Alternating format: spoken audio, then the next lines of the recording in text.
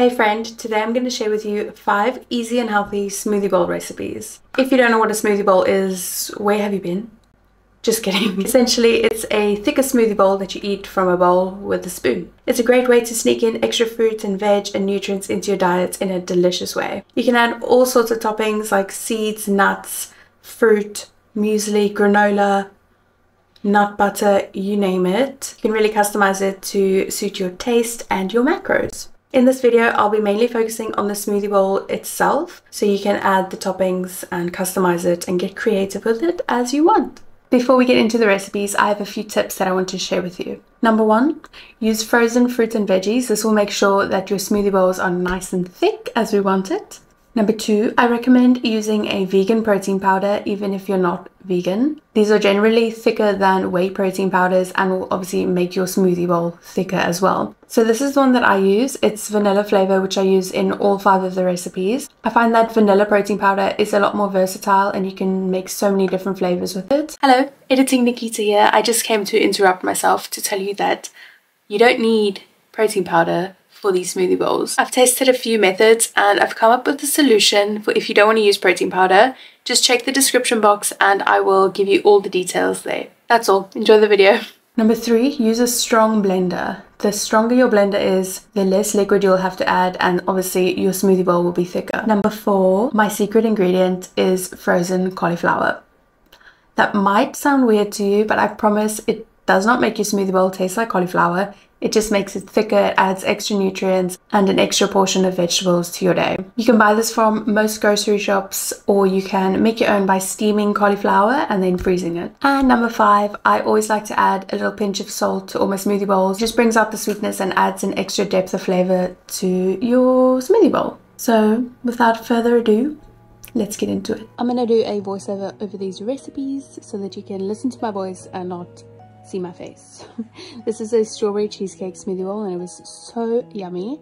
So we're going to use frozen cauliflowers, frozen strawberries, some lemon juice and cream cheese, and then we have some milk and some vanilla protein powder.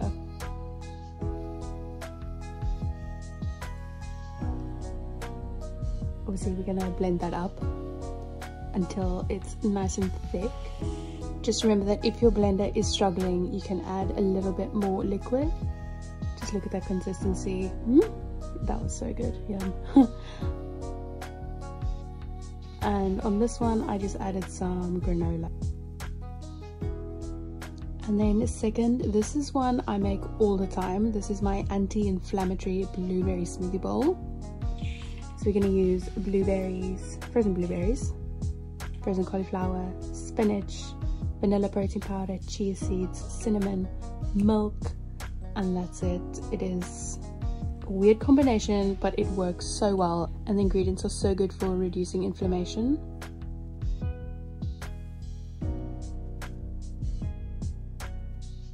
And I added some muesli and some goji berries. Goji berries are so good in smoothie bowls. They get like crunchy. Highly recommend it. And then we have this bright green smoothie bowl, which has all the green goodness in it. My camera wouldn't focus there, great. Frozen mango, frozen cauliflower, spinach, zucchini, vanilla protein powder, and milk. That's 4 servings of fruit and veg in one smoothie bowl. I think my blender struggled a bit with this one, but we got there eventually, and the color is so bright green. I promise it tastes amazing despite all the veggies in there. And I added just some granola on top of that one. And this one is probably my favorite of the bunch. It's the tropical smoothie bowl. Frozen cauliflower, frozen mango, vanilla protein powder, passion fruit, which I was clearly struggling with. And then we have coconut yogurt, and that's it. And we're gonna blend that up. Oh my gosh, I can't tell you how good this one is. Oh, the flavors are just so summery, just so delicious. And look how thick that one was. Ooh, beautiful. Yum. And added some granola once again, and yum, goji berries.